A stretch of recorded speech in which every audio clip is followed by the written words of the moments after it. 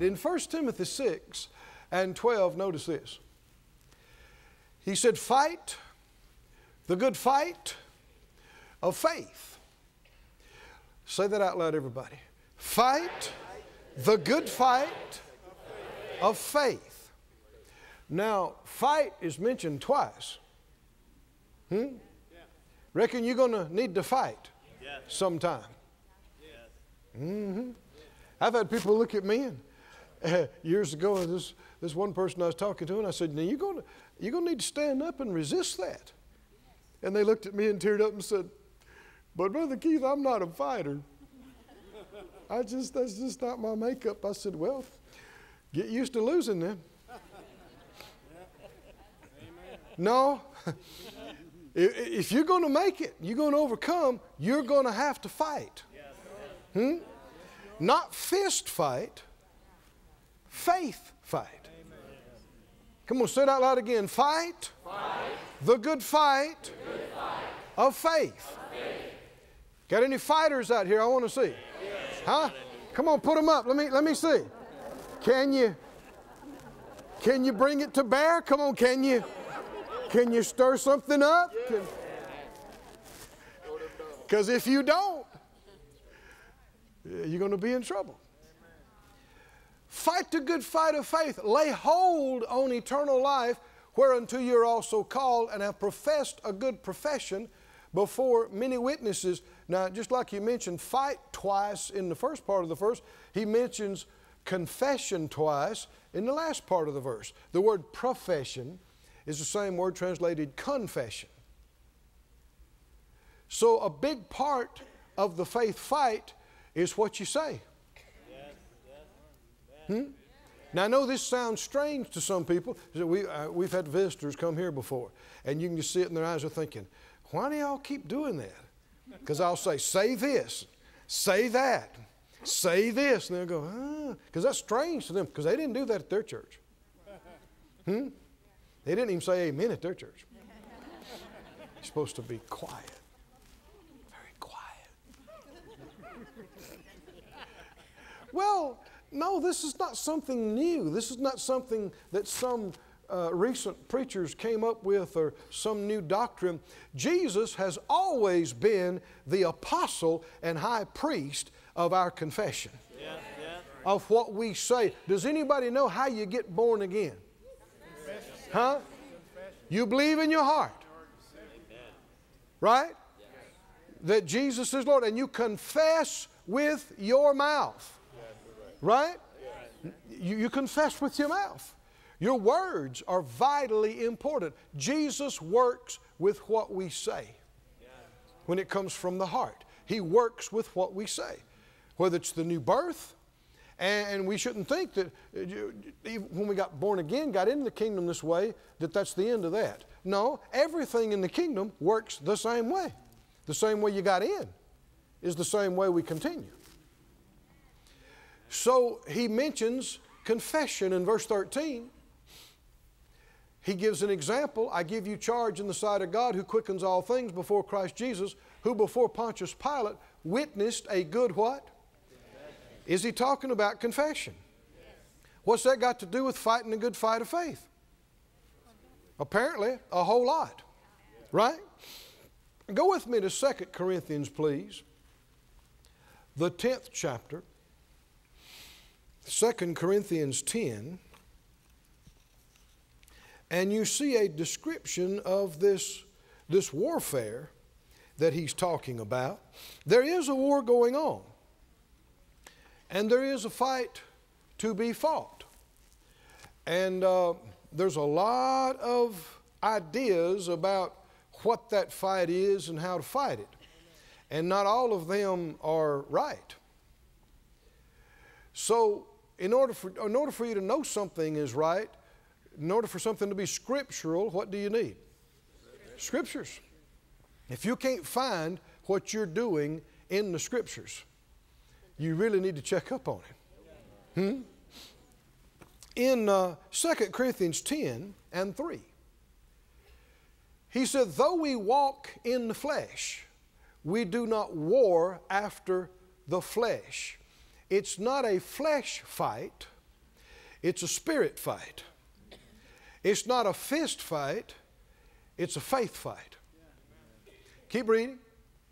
For the weapons of our warfare are not carnal, they're not natural, they're not physical, but they are real and they're mighty. Just because something's not physical doesn't mean it's not real. That's right. God is spirit. Yes. Is He real? Yes. He's real. Actually, we're spirit too. Yes. He's the Father of spirits. Amen. You're sitting there right now looking at me through those two windows we call eyes. Yes. And I'm seeing the house you live in. You're on the inside. Yes. You're a spirit. And the Lord tarries His coming, and you live out your life, and that body dies. Well, you're going to still be you. Yes, sir. Right? And just because that body quit breathing doesn't mean you stopped. You'll slip out of that body like a hand slips out of a glove. Yes, yes, sir. Yes. Just like that. You know what else I think you're going to do? I think you're going to go, wow, I feel good. Because you are going to be free from all of the many severe limitations imposed in this curse-filled place. We've never experienced zero curse. Not yet. From the time we're used to this because we were born into it. But it's dark. It's death. There's curse everywhere. And soon we're going to find out what it's like to be in total light No shadow at all. Total life, no death or curse at all.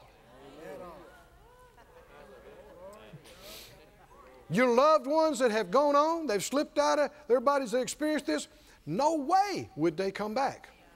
No way. No way. Don't feel sorry for them. And don't feel sorry for yourself either. You'll see them real soon. If you live another 50 years, 75 years, it's going to go by so quick, and you're going to be out of here. But until then, we got a job to do. We're not down here to just twiddle our thumbs and while away the hours. We're down here for a reason. We have come into the kingdom for just this time. Do you believe it? And we are to endure hardness as a good soldier. We are to strap on our gear and we are to take some land. And we are to get the captives out of captivity, get them over into the kingdom and get them free. Do you believe this? And do all of that we're supposed to do before we leave here. That's what matters. This conflict is not natural, but it is real. And our weapons are not carnal, but they are real and they're mighty through God to the pulling down of strongholds. Now, a lot of people have just stopped right here and they've taken those two words, strongholds, and they have concocted all kinds of ideas about what that is and developed a lot of things concerning, in their mind, spiritual warfare. But that's not even the end of the sentence.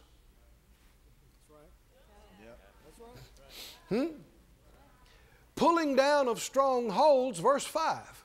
Casting down what? Imaginations. But see, that's not spectacular enough for a lot of people. They got to turn it into something else. They got to work it up into something else. Casting down what? Imaginations. Are imaginations serious? Yes. Can they be a very serious threat to your life? Yes. And most Christians, practically the whole world, and most Christians are not treating these things as serious at all. It's like, oh, thoughts, imaginations, that's not even real. Oh, it's very real. I said it's very real. And it's what the fight is over. Somebody said out loud, casting down. Imaginations. What is an imagination? It's an image-ation.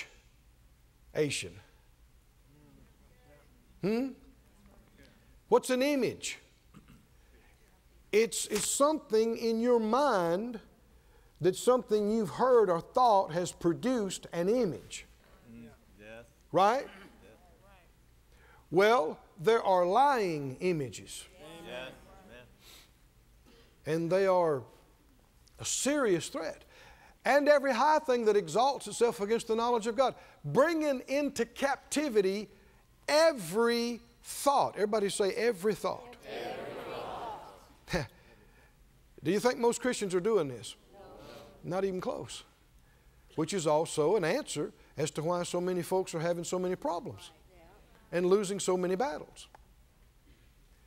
Every thought. Say it out loud. Bringing into captivity, every thought to the obedience of Christ. If you're not doing something with your mind, with what you think, your imaginations and your thoughts, then you are not fighting at all. You are not even resisting your spiritual enemy and foe. A lot's in the Bible about the mind. The mind is the doorway to the Spirit. It's how things get in you. Through the ear gate, through the eye gate, through the mind. You know, your mind, spiritually speaking, is a lot like your mouth. physically speaking. In order for something to become a part of you physically, food, what has to happen? You put it in your mouth.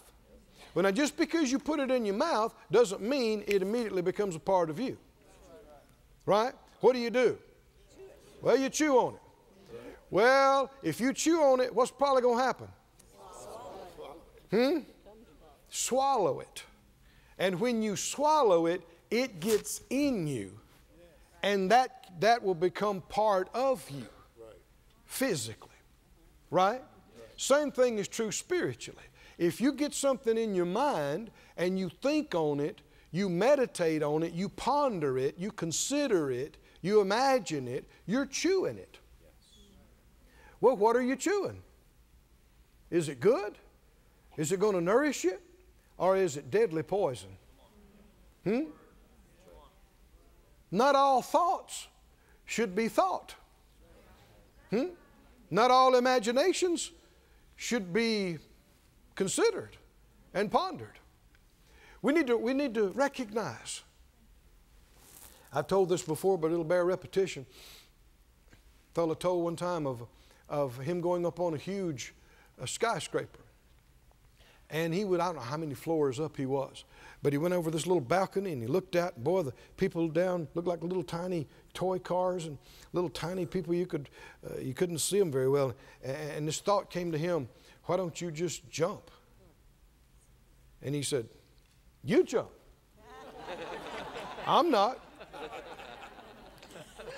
And when he said that, it just went off in me, and I thought, yes, yes, yes.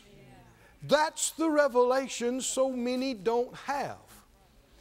He realized and discerned this is a thought coming to him from outside him, from the enemy of his soul. And this thought, come on, taken into captivity, every thought, this imagination, what needs to happen to it? Come on, help me out.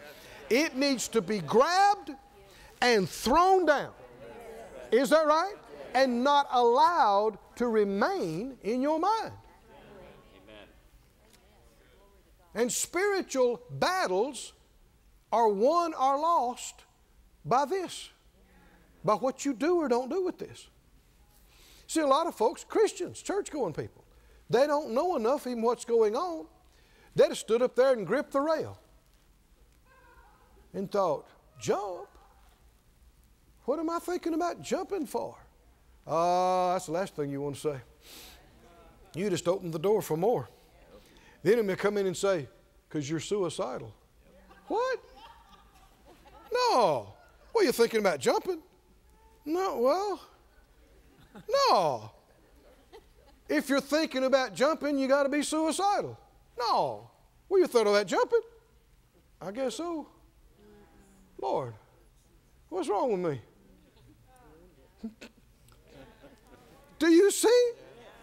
And when it's as simple as this, a thought, even the most holy, the most developed child of God, saint of God, has had thoughts and feelings come to them that were wrong. I don't care who you are, don't tell me you never have, because there's another one right there you're yielding to, a lot. The Bible says different. And like my father in the faith, Kenneth Hagin, used to say, you can't prevent a bird from flying over your head. You can't prevent a thought from coming to you or a feeling from coming to you. But you can prevent that bird from building a nest in your hair. Right? And you can prevent those thoughts and feelings from taking up residency. Come on, are you listening? In your mind, and you thinking on them. So when some wrong, stupid, bizarre thought and feeling comes to you, you don't just sit there and panic and go, why am I thinking that? He brought it to you. That didn't come from inside your spirit. That didn't come from the Holy Spirit. It came to you from out here. What's it time to do? Grab that thing, slam it. Come on, are you listening? And say, no, I'm not going to do that. Not now, not ever. Shut up. Get out of here. Right? So simple. But that is resisting. That is resisting the devil. And what will happen? He'll flee from you. Whew, we're making progress. Look at it again, verse 3. Though we walk in the flesh, we do not war after the flesh. The weapons of our warfare are not carnal, but mighty through God to the pulling down of strongholds. Casting down what? Say it out loud. Casting down imaginations. Is that what you do? Which imaginations? Well, anything that exalts itself against the knowledge of God. Anything that contradicts, right? The truth, which is what God said. Anything that contradicts that, you absolutely reject it and refuse to think it, refuse to talk it, much less act on it. You need to say this out loud. Say it out loud. My mind is my mind. Nobody can make me think something I don't want to think. It's my choice. My mind is my mind. You believe that? You ever heard people say, well, I just can't help it, and that's a lie. That's not true. That's a lie. And where people get in trouble is thinking on wrong things because they want to. They like to think about that. That's where you get in trouble. Because you know better, you know it's not right, and if you yield to it and purposely continue to think on it, you have opened yourself up to the enemy. You have given place to the enemy, and that's how you get infiltrated, you get infected, and that's how you can lose battles.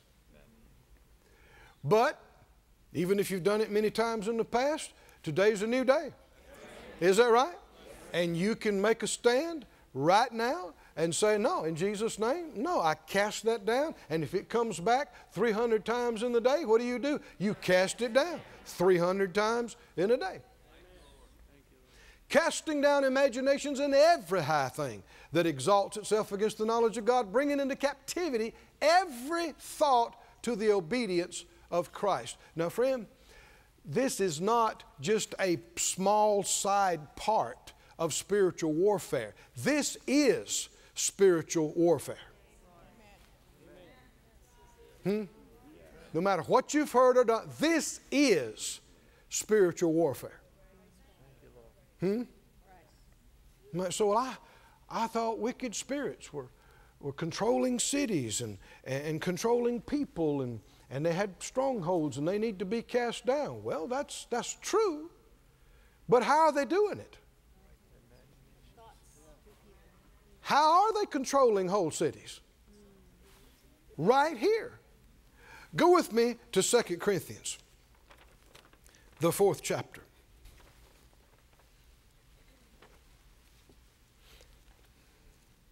Second Corinthians chapter 4.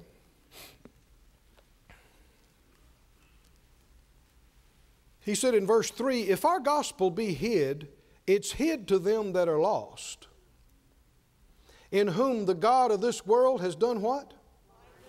Blinded what? What? What's a huge part of this spiritual warfare? The mind. The mind. That's the battleground. Yes. That's the battleground. He's blinded what? The minds of them which believe not, lest the light of the glorious gospel of Christ, who's the image of God, should shine unto them. Aren't you glad the light shined unto you? Amen. And you saw the truth. Amen. Right? Yep. And tell me what the truth did for you. Help me out.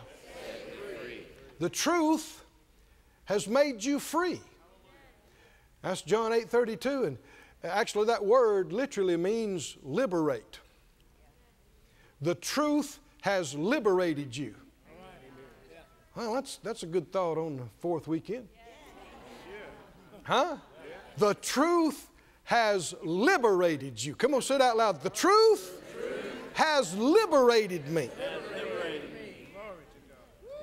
Come on, say it again. The truth has liberated me. We say a lot of times it has set me free. Well, that's true. The King James says, make you free. I like that. Make you free. Something is happening to cause that liberation. Right? Liberated me. How many would testify that you've been saved a while and walking with the Lord, that you are freer today in some things than you were in some time? Man, you didn't even let me finish my sentence. I mean, you were going. Why? Because the truth that you got a hold of, beginning with the truth that Jesus is Lord. Hallelujah. And in everything that's followed, that truth has liberated you, has made you free to the point where you are today. Do you know, have you seen, are you walking in all the truth there is to see and know? So what does that mean? You are not as free as you can be.